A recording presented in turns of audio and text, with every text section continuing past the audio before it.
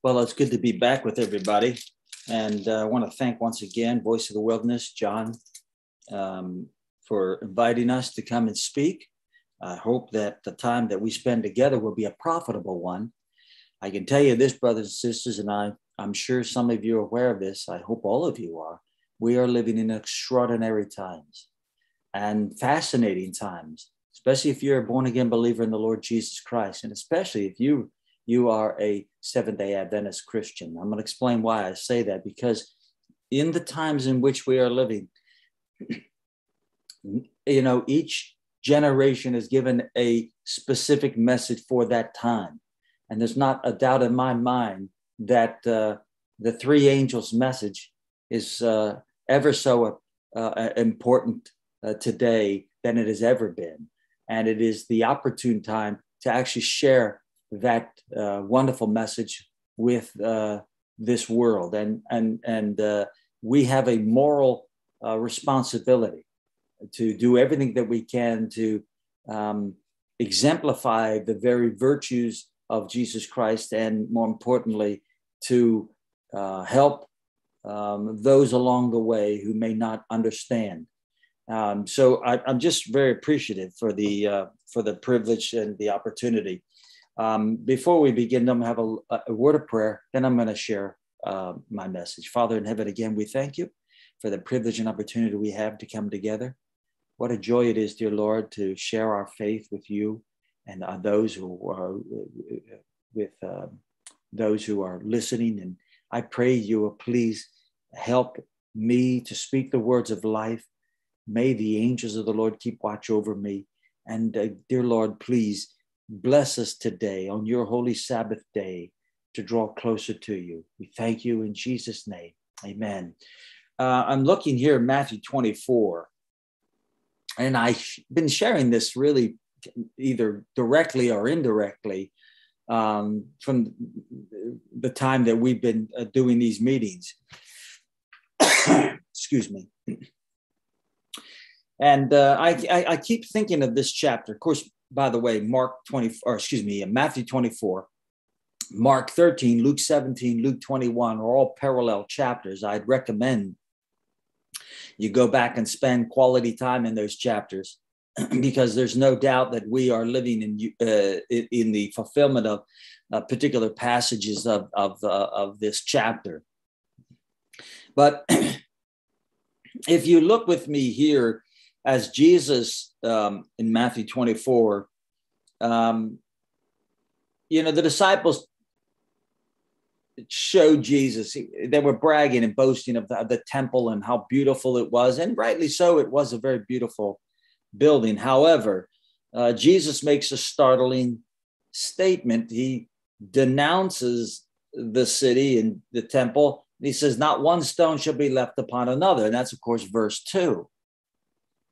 This, of course, is the statement that the disciples were not expecting. I mean, this absolutely took them by surprise. It startled them to such an extent that they thought, well, then this must mean then the end of the world. We remember Jesus talking about the end of the world, so it wasn't a new subject for them. And they thought, well, if the temple is to be destroyed in Jerusalem, well, then therefore it must mean the end of all things. This is the time when Christ is going to return again. Now, they had a misconception of the coming of Christ. And that was based on their misconception of the promises that God gave to Abraham and his descendants. They took it literal and local. And that's to be understood that way at that time. What they failed to recognize is that there were conditions to the covenant promises. And that's something that even today, Christians fail to understand, the significance of the covenant relationship that's predicated on conditions. It's Deuteronomy, the book of the covenant. I think it's 49 times the word if is used. And of course, that's conditional. So God says, I'll do this for you if you do this for me. Now, obviously, the qualifying factor of that last part, if you do this for me, man is incapable of doing anything that God requires in and of themselves. However, with the grace of God, man is more than able to fulfill what God requires. So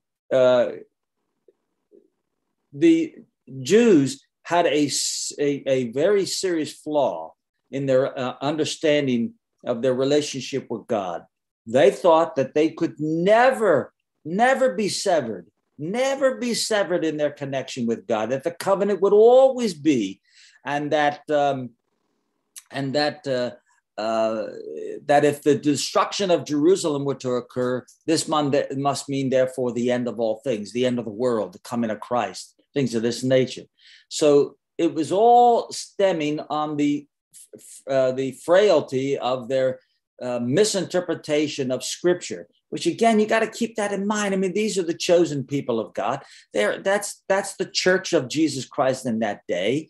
And you got to understand, dear friends, these people profess to know the Word of God, and yet many of them were wholly ignorant of what the Word of God was saying. Even though they were reading it, they just didn't understand it. And now think about that for just a moment. Is it possible that someone can spend time reading the Word of God and not know the true meaning? Is that possible? Of course it's possible.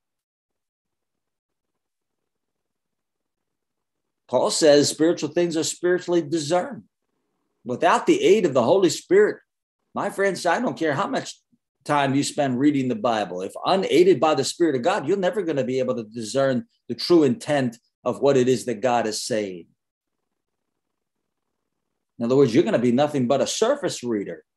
You're not going to be able to be anchored into the deep things of God.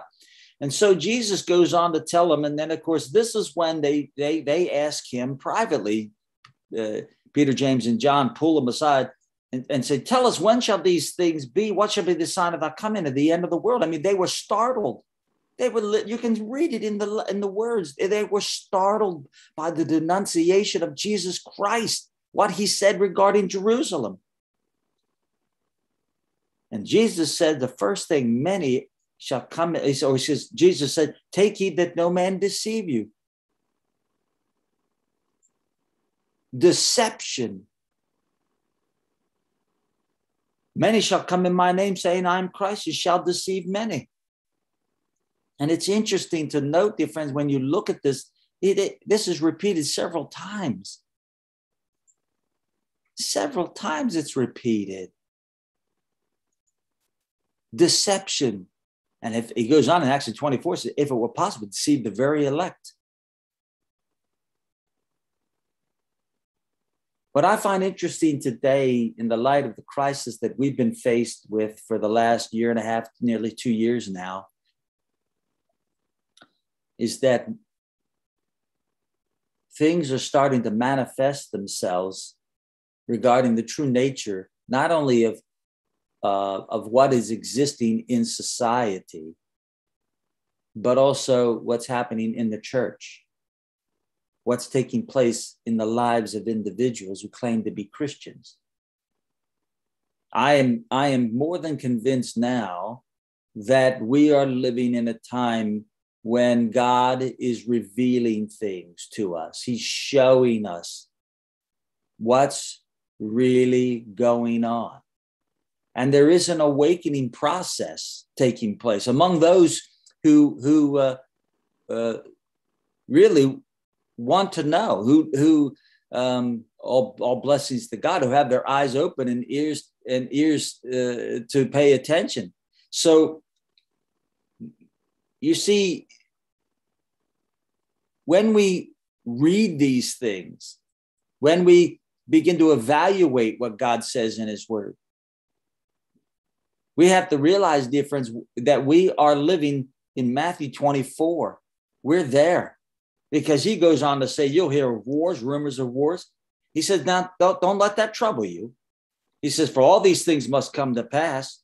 He says, but the end is not yet. It's not over yet. It's trouble. Yeah, these are troublous times, but it's not over yet. He says, nation shall rise against nation, kingdom against kingdom. There should be famines and pestilence and earthquakes in divers places. He says, all these are the beginning of sorrows. And I think that's precisely where we are.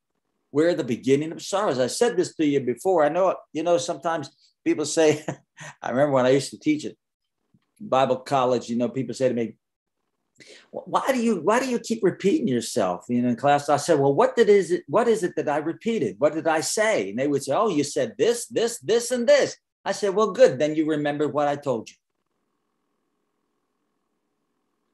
Sometimes it's necessary to repeat a particular point in order to drive home to the people the essence of what it is that you want to say to them. And I'm trying to tell you, dear friends, for the last nearly 2 years, I've been preaching on this, and I'm begging people, hear me. Before it's too late, you better get your life right with God and your fellow man. You better do it now. The parable of the 10 virgins, dear friends, the parable of the 10 virgins, Matthew 25, it tells you, and that's the next chapter. He says, they all slept. And then they woke up. And then the 5 wise, they began to trim their lamps. And the 5 foolish began to recognize, I don't have enough oil to sustain myself during this crisis.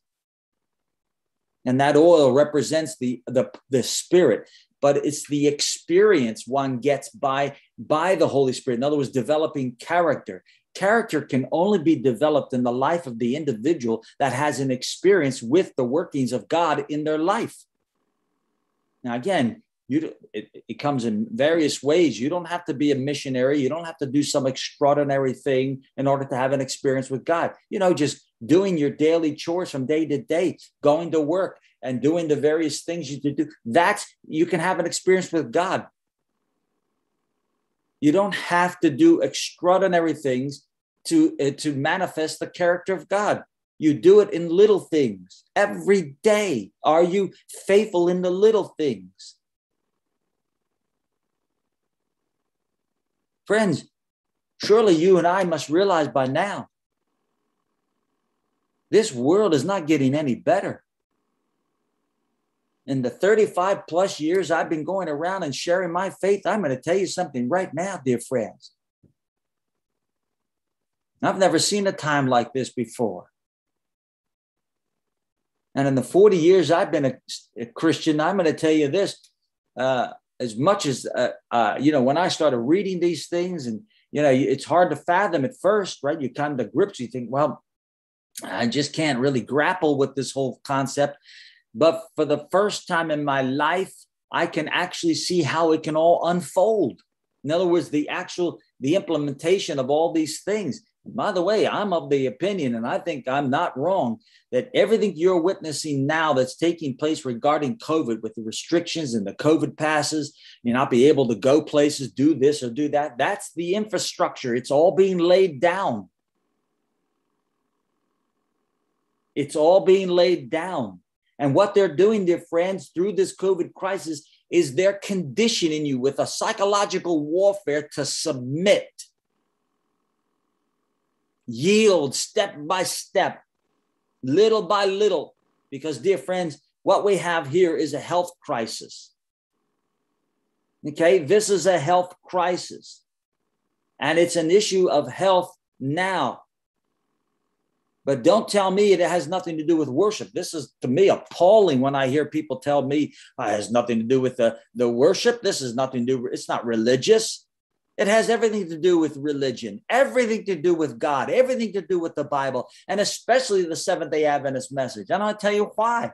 As Seventh-day Adventists, we believe in the concept of the mind, body, and the soul, that it's one. In other words, we don't separate it. We believe that the mental, the physical, and the spiritual coexist, that one affects the other, that they all have an integral part to play. It's not one versus the other. And so it's critical. This is a health issue. It has to do with the physical, the body, which therefore then has a direct correlation to the what? My soul, my spirit. In other words, the spiritual nature of man.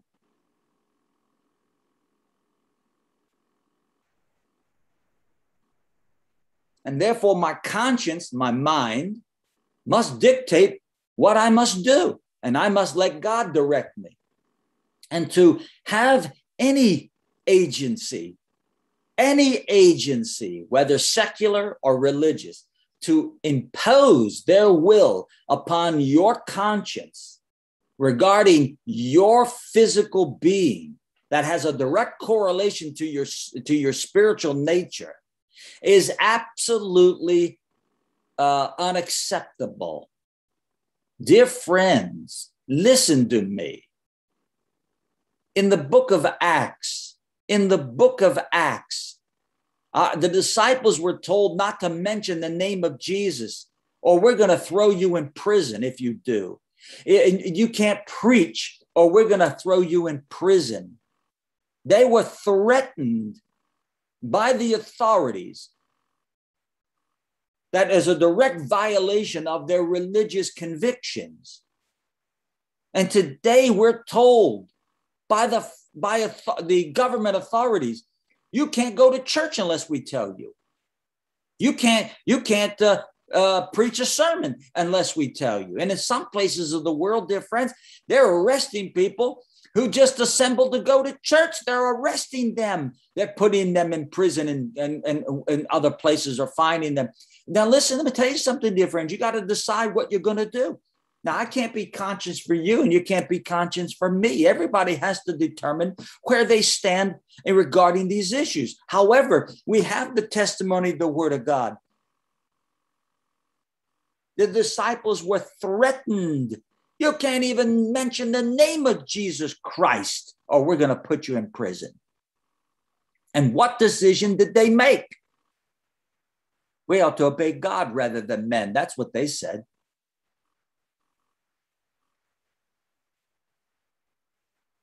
We're coming to a crossroads. And I've said this before, I'm going to say it again. There are, with few exceptions, I listen very carefully, the leadership of our church, with few exceptions, and this includes the pastors, have been absolutely, they're missing in action, as we say. They're nowhere to be found. Where are the shepherds of the flock? Where are they? Are they defending the sheep? Because the wolves have come in. Where's the religious liberty department? Nowhere to be found. This is a travesty, an utter travesty. I said this to you before, and I'll say it again. God so arranged circumstances to allow this crisis to come. He allowed it to happen for a divine purpose. It was to give the church an opportunity to share with the world the three angels' message with the entering wedge of the health message, which is the right arm of the gospel. Listen very carefully to me. We were given a golden opportunity. And instead of taking up the challenge and going forward in the name of Christ,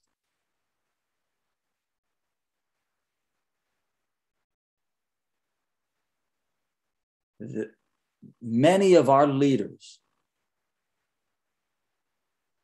fail to show up and give an account for the reason of the faith that lies within them. One thing is clear. God is revealing who's who. He's showing you. If you haven't realized by now, dear friends, Micah's words ever come so true. Trust ye not in a friend. Put ye not confidence in a guide, and keep the doors of thy mouth from her that lieth in thy bosom. Because a man's enemy are going to be them of his own household. Jesus said there'll be 5 in a house, 3 against 2 and 2 against 3. God is bringing forth a shaking in the church. And people need to wake up before it's too late. We've got to understand where we are. The Lord is allowing this to happen. And I thank him because he's giving us an opportunity. I don't believe this is the Sunday law. I've been making that clear from day one. However, I absolutely believed and convinced this is the setting up for the Sunday law. In other words, the infrastructure is being laid for what's coming next. And God is trying to help us to understand that unless we get our lives right with him, it will be too late. Now, I don't know what the outcome will be for you. I hope and pray you are found on the right side. However, if you choose to persist in disobeying the revealed will of God, and you are unwilling to change your life for whatever reason or excuses and justifications you make regarding the nature of the course of action you take, I'm telling you now, you will be found sadly wanting when God takes up your name in the judgment. No amount of self-justification will excuse your behavior. Like Matthew chapter 7, many will come to me in that day and say, Lord, Lord, have we not done many wonderful things in thy name? And they began to list all those things. And by the way, you know as well as I do, there's not one thing on that list that they could condemn that's wrong. It's all virtuous. Everything. And by the way, everything that they said they did, they actually did it. They weren't lying. Jesus said, notice, Jesus didn't say to them, depart from me, you liars. They told the truth. They actually went and did all these things. You said, well, Brother Ray, what? I don't understand. If they were doing the works of God, how could they be lost? Jesus said, depart from me, ye that work iniquity. I never knew you. That word "knew" in the Greek means to have an experience with God. Remember, that goes back to the parable of the 10 virgins. What were they lacking? They lacked an experience. They at one time had an experience, but they didn't continue their experience. It's not enough regarding this is what I've done in the past. Okay, and that's beautiful, wonderful, but that's not enough. What are you doing today? And he said, well, brother, I can't travel. I can't do that. I clarify. You don't have to do miraculous, the extraordinary things. You don't have to do that. Just doing simple tasks, being faithful in regard to the simple things of life is a miraculous manifestation of the will of God. We just don't seem to recognize it. We seem to think that unless the walls of Jericho fall, that no miracle has occurred. The fact that you're faithful, kind, gentle, sweet, loving, manifesting the fruits of the Spirit in your life in daily chores, that, dear friends, is equivalent to the walls of Jericho falling or the departing of the Red Sea, because it's the manifestation of the presence of God in your life. He's working through you, giving you an experience. And the Lord is trying to help us to understand time is running out. Now, I've said this before. It may well be, and hopefully I pray to God it shall be, that God will grant us a reprieve. I really do. Matter of fact, we're told in the spirit of prophecy, I think 4 or 5 times when I've been preaching these messages to you, I mentioned quotations 4 or 5 times, how we're told that we should pray that God give us a reprieve, that he would delay, in order that we may take advantage of the opportunity of that delay to prepare ourselves. And our friends, I would tell you, there's a lot of people, frankly, all of us, but I mean, more so in some cases, they better pray to God there is a delay.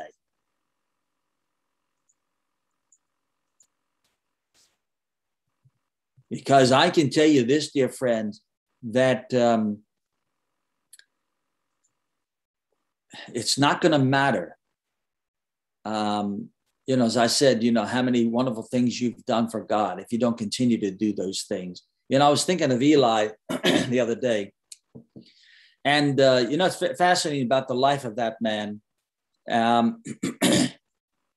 He was considered a man of God. And we're told in the spirit of prophecy, very interesting, if you carefully study the scriptures and in conjunction with the spirit of prophecy regarding these things. Now, he was a man of God, and this is the claim that was made regarding him. And it's fascinating that he was also a man of prayer. And he was actually a man that was a very kind man, a very wonderful person. Actually, you would like to be around him. That's the kind of personality he had. He was a very loving, lovable person. But what's interesting about Eli, is that even though he was a man of prayer, he was not a man that acted on his prayer. In other words, dear friends, he wasn't a doer of the word of God when God needed him the most. In other words, dear friends, we find in Eli a time server. He served God only when it was convenient. And when it came to the issues of dealing with certain particular things that God needed him to act on, he refused to do so. And I'm sorry to say, but friends, Eli is going to miss out on heaven. So is it possible that you can also be a person of prayer and be a nice, wonderful, loving, lovable, kind person and yet miss out on heaven? Yes. Why? It's not enough to be a hearer of the word. You got to be a doer of the word as well. It's not that your faith, listen very carefully now, it's not that your faith rests on your works to justify you. No. Your faith rests on the promises of God to fulfill what God requires through you and in you. In other words, dear friends, look, we don't rely on our works as a means to save us. Rather, we rely on the merits of Jesus Christ through faith in the promises of God to do for us what we cannot do for ourselves, and that's save us. So I lean wholly upon Christ. It's only Christ, only his word, only his grace, only faith in Christ is going to save you. But if you don't act on the word of God, then there's no hope for you.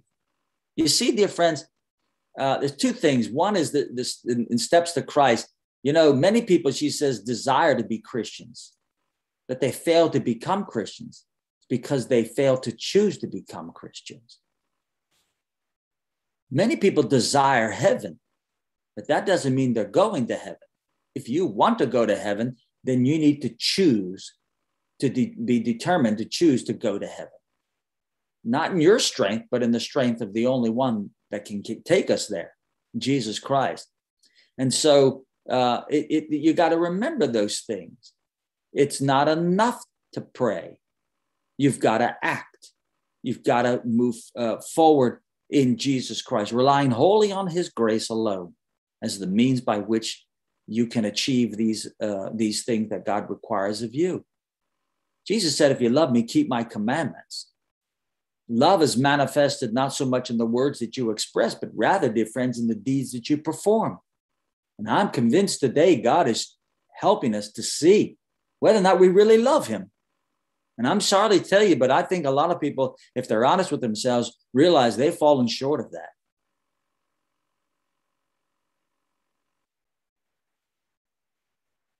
And so you got to ask yourself, friends, where do you stand today? Where do you stand? Where are you in relation to this issue? What have you been doing for the Lord? And I tell you this, if you've been paying attention to what's been happening around the world, I'm sure some of you are, you know that this crisis is global, and in some places it's worse than others. Our brothers and sisters in Christ, some of them there are suffering big time right now. I'm not saying they haven't been before that time, but this crisis has brought out an evil spirit in the hearts of many of those who are in government. It is without a doubt manifesting the presence of Satan. Anytime you coerce somebody to do something against their will, and I don't even care if you're right. For example, let me give you an example. Friends, do you know that if the government were to legislate Sabbath laws, the keeping of the seventh-day Sabbath, and force people to do it, we would have to oppose it? You know that, right? You're aware of that? And it's not because we oppose the seventh-day Sabbath. It's because we oppose the coercion of the will, the conscience. I told you about this before. Well, maybe not you. Maybe it was another group. I've been preaching. Thank God for Zoom. I praise the Lord for the opportunity to speak, even though I can't be present physically there. However, when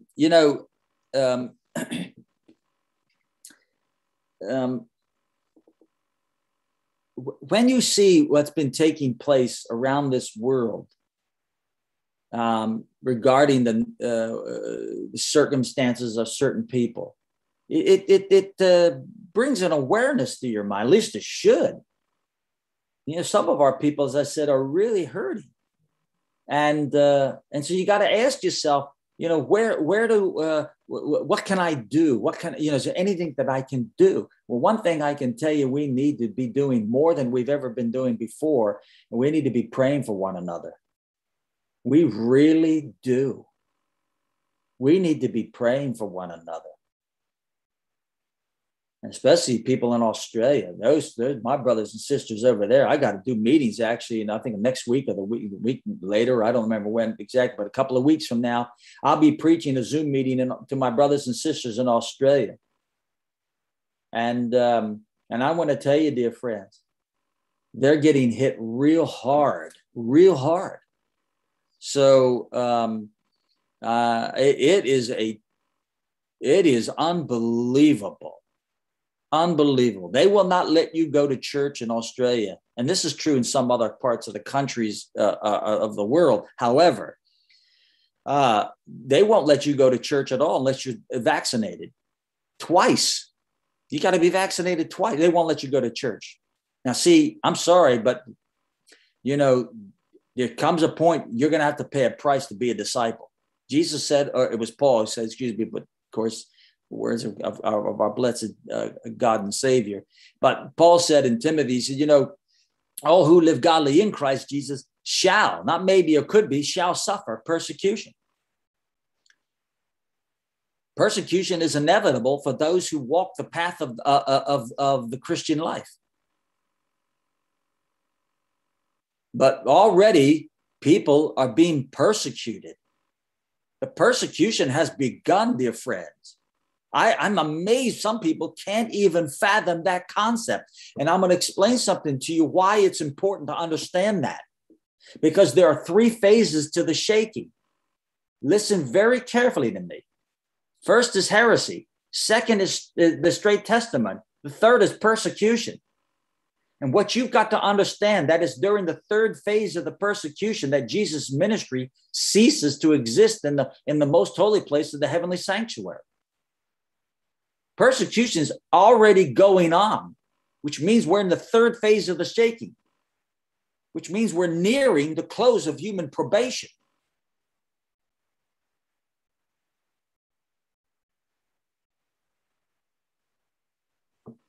How many of you remember the story of in early writings of those who lost sight of Jesus in the work of God, in the ministration of the Spirit, in the sanctuary above?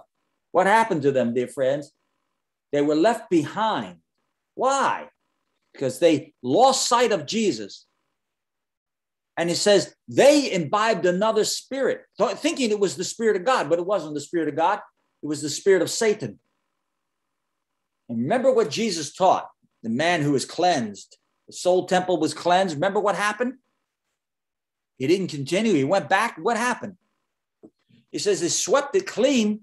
And what happened? And 7 more demons came in and occupied it. Why? Because he didn't listen. It's not enough to cleanse the soul temple. Jesus has to abide. If he doesn't abide in your life, guess who will? Somebody's going to abide in you. It's either God or Satan. And so I have to realize, dear friends, we're in the 3rd phase of the shaking. It's already begun. The church of Jesus Christ is being persecuted. Now, not over the Sabbath issue. No, not over the Sabbath issue, but over the health issue. And don't tell me the health message isn't a critical part of the 3 angels' message. It is.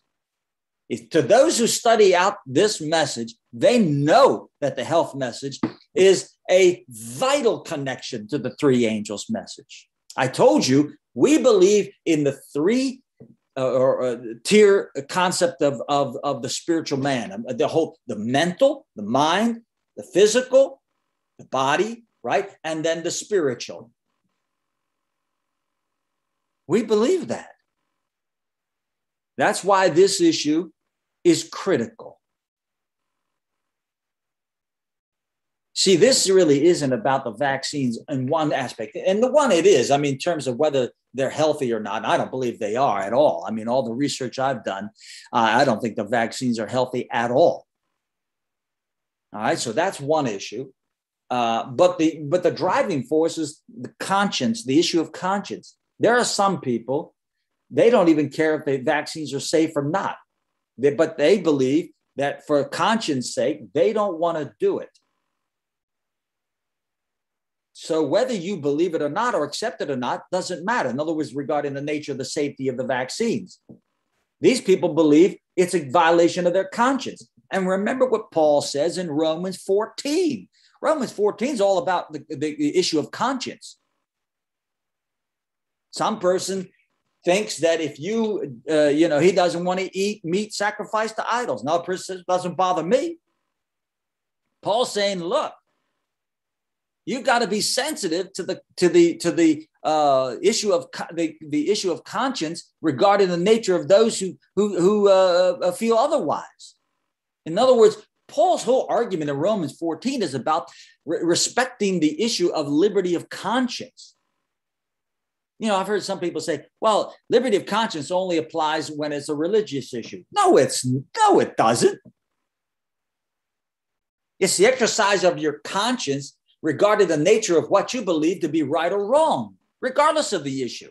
If you believe something to be wrong and conscientiously you can't do it for whatever reason, even if you're wrong, it doesn't matter. It's the issue of conscience. And who are we to force your conscience?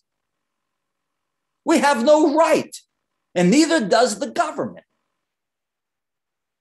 And so we are confronted with extraordinary times. We really are. And we're in the 3rd phase of the shaking. It's commenced.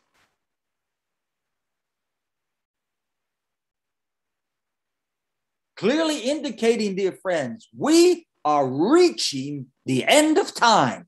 And if you go to Matthew 24, what's interesting, as I said to you before, in verse 8 says, all these are the beginning of sorrows. This is the beginning. I mean, that statement, it's not a comforting statement. I'll be honest with you. This is the beginning.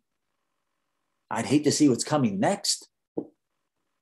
And then he tells you what's coming next. He says, then, that's after this will take place. He says, then this is going to happen. Okay?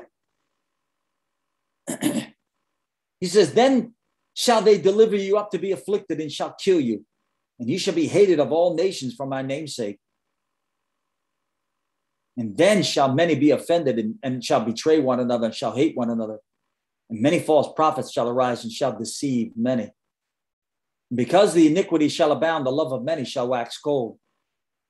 And I love verse 13, verse 13. Listen, please drive this one home. He says, but he that shall endure unto the end, the same shall be saved. Perseverance. You can't give up. The next phase of the crisis is when the heat really turns up.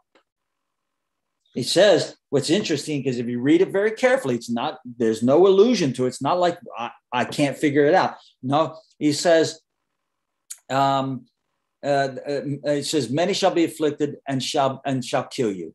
So we're going to see the death of the saints. That's the next phase. You realize what's coming, friends? Are you prepared? See, this is why you better get your act together now. See, I can fool you and you can fool me, but I'm telling you now, we're never going to fool the Almighty. That's not going to happen.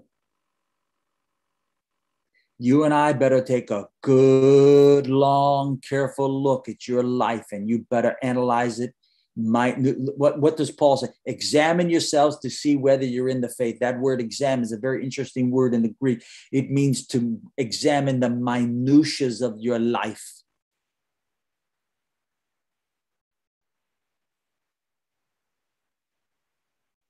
But if you're not honest with yourself, no matter how much reflection you may make, it's not going to help you.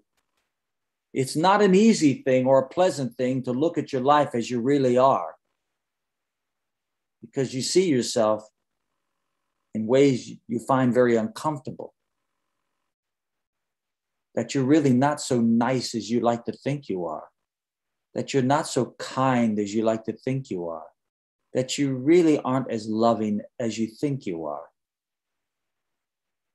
that you're really not a Christian as much as you think you are. You begin to realize, not only have I fallen short of God's glory, but I am wholly unprepared for what's coming. Jesus has warned us. He's told us these words I speak to you today, they're 2,000 years old. Are we hearing the words of God? You know, Jesus said they have ears to hear, but they cannot hear. They've got eyes to see, but they cannot see. It's not that you can't hear. It's not that you can't see. In some cases, you don't want to see. You don't want to hear.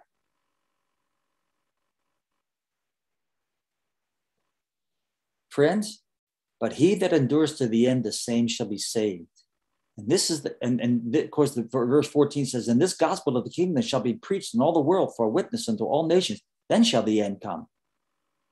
And then you find verse 15, the Sunday law and the universal Sunday law and the mark of the beast. All of these issues are unrolling, but this is serious persecution time in the next phase. And of course, verse 14, the proclamation of the three angels' message, that's the latter rain. And you understand that the latter rain is not the time to get your character right. Latter rain has nothing to do with you overcoming your sins. It's only those who have overcome their sins who will be recipients of the latter rain, which means now is the time to get your life right. And by the way, just a footnote, it's during the phase of the third phase of the shaking, the persecution, that's when the latter rain begins to fall. So that tells me we're not far from the latter rain falling. So whatever defects you might possess, you better get it right with the Lord now. You got to make something right with a brother and a sister in the Lord. You better go do it. Apologize. Whatever you have to do to rectify the problem, rectify it. I don't care how much humble pie you have to eat. You know, as they say, I got to eat some crow today. Well, let me tell you something. You may have to eat crow for quite a while. So what? Better to eat crow now than to eat the damnation of God. I'd rather, it's humiliating, yes. Embarrassing, yes. But that's the way it goes. So persevere, toughen up. And don't make justification or excuses for your actions. Admit wholly what you've done and then plead for mercy again towards the one that you've transgressed. However, if that individual chooses not to forgive you, that's on them, right? You've done your part. That's all you need to worry about. Their part, that's between them and God. Now, hopefully, they will accept your forgiveness, or your asking them to forgive you. But nonetheless, we have to understand how important it is, dear friends, how important it is regarding what's been taking place and in relation to Matthew 24. You know, Daniel and Revelation, we were talking about this, even it was brought out last night, even again in the meetings that we were watching last night on the health message and other issues that were taking place regarding God's church around the world. And it's true, you know, that when you look at the book of Daniel, and it's fascinating. Now, the book of Daniel is only 12 chapters, small book. But fundamentally, half the book is historical. The other half is prophetic. Now, Daniel 2 is both a historical event with a prophecy in it. But Daniel 1, Daniel 3, 4, and 5, and 6 are all historical events. But what is interesting, what's fascinating about it is that they are historical events that describe in a typical fashion, and a typology, as it were, how regarding what will be at the end of time. In other words, you can extract principles. For example, in Daniel 1, the health message, right? You can extract that out for the last days. No man can buy or sell. Well, that has to do with your health, right? Obviously. And that's not food, because already they're mandating in certain parts of the country, and even in the United States of America, in certain parts of the states, that unless you're vaccinated, you can't get medical attention. I don't care how critical of a condition you're in. In some parts, they won't take care of you, which is unbelievable. But in Australia, they are cutting you off completely from any medical attention unless you're vaccinated. This is where they're going at, right? This is insane. So Daniel 1, we can extract the health principles. And then what do you have in Daniel 3? Well, you have the golden image being set up, right? You got the golden image being set up. So you can see the health message tied in to the image of the beast. In other words, how important it is.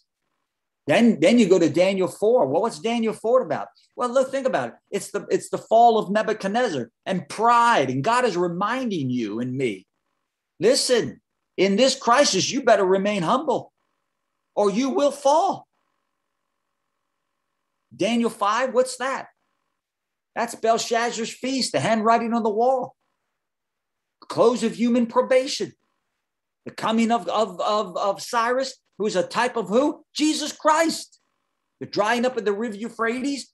Friends, that's the sixth plague. So Daniel 5 is a classic example of the end of the world. Daniel chapter 6, what do you got? Daniel in the lion's den. Parallels Daniel 3.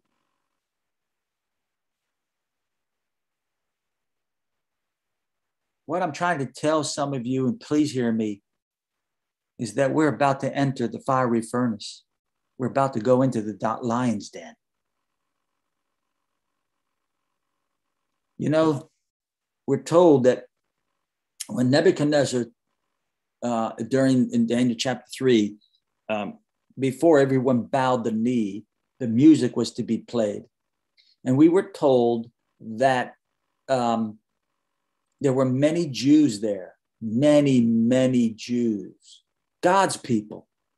And what's interesting, only 3 refused to bow the knee. Now, Daniel wasn't present there, but Hananiah, Mishael, and Azariah, they were there. And everybody bowed, everybody, except 3 people. You know, I'm telling you something, dear friends. Call me crazy, I don't care. But I believe the 144,000 is a literal number.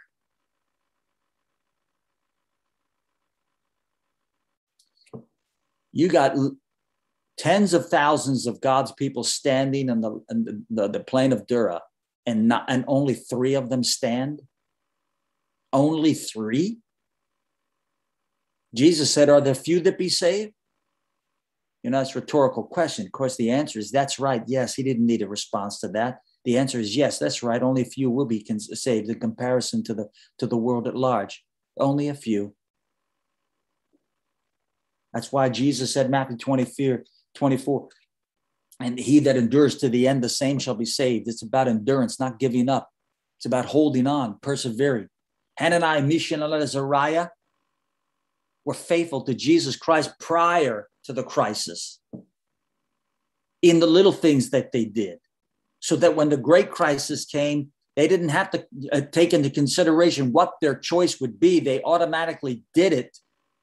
And as I said to Nebuchadnezzar, we're not careful concerning these things. In other words, we don't have to think it through. We already know what our decision is.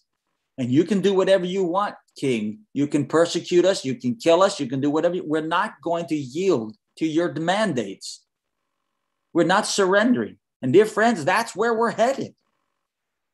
And what we're witnessing today is the groundwork, the infrastructure. Think about this in Daniel 3. You think they set that image up immediately? It took time to make that image. It took time.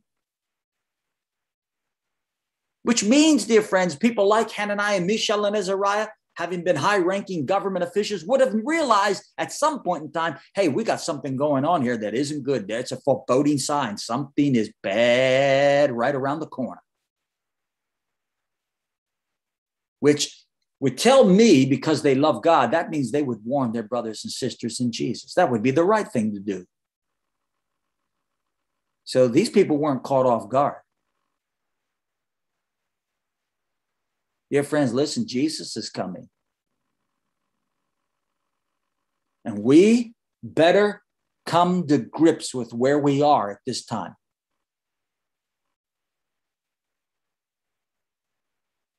Jesus said, he that endures to the end, the same shall be saved. You may say, oh, Ray, I've let God down miserably. I've been an utter failure. Now listen to me. I've been saying this time and time again. It may well be that you've fallen short of God's glory, but listen to me. I don't want you to focus on the wrong. I want you to focus on Jesus, because he's going to make the wrong right. But you got to persevere. At some point, dear friends, listen to me. We got to stop stumbling and falling. At some point in time, I'm sorry. We've got to stop making excuses for stumbling and falling all the time. At some point, there has to be victory. And I'm telling you, this is the day. This is the day. This is the moment.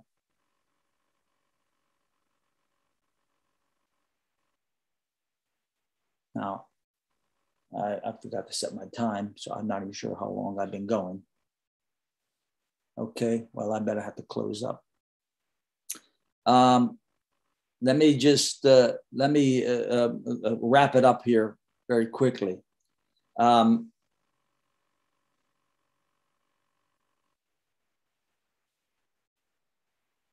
don't know what it is that God has to do to show us that he cares for us, and that he loves us, and that he wants us ready for the kingdom of heaven. I mean, I don't know what's taking place in your life personally.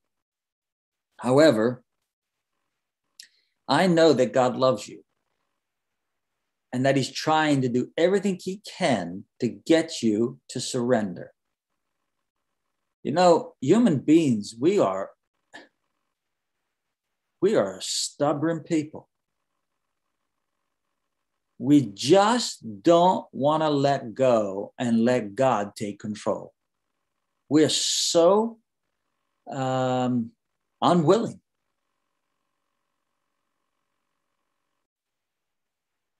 But at some point, dear friends, you and I are going to have to let go of this world.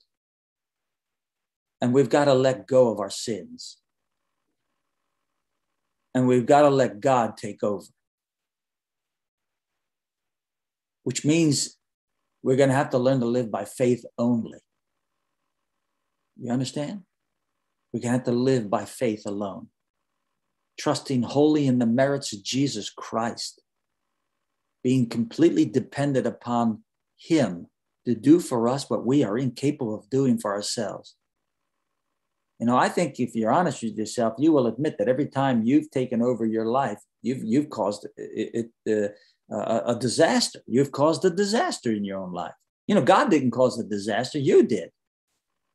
That's because you took the reins out of his hands. And God is trying to help you and I to understand, dear friends, he wants to take over. He wants to gain complete control of your life.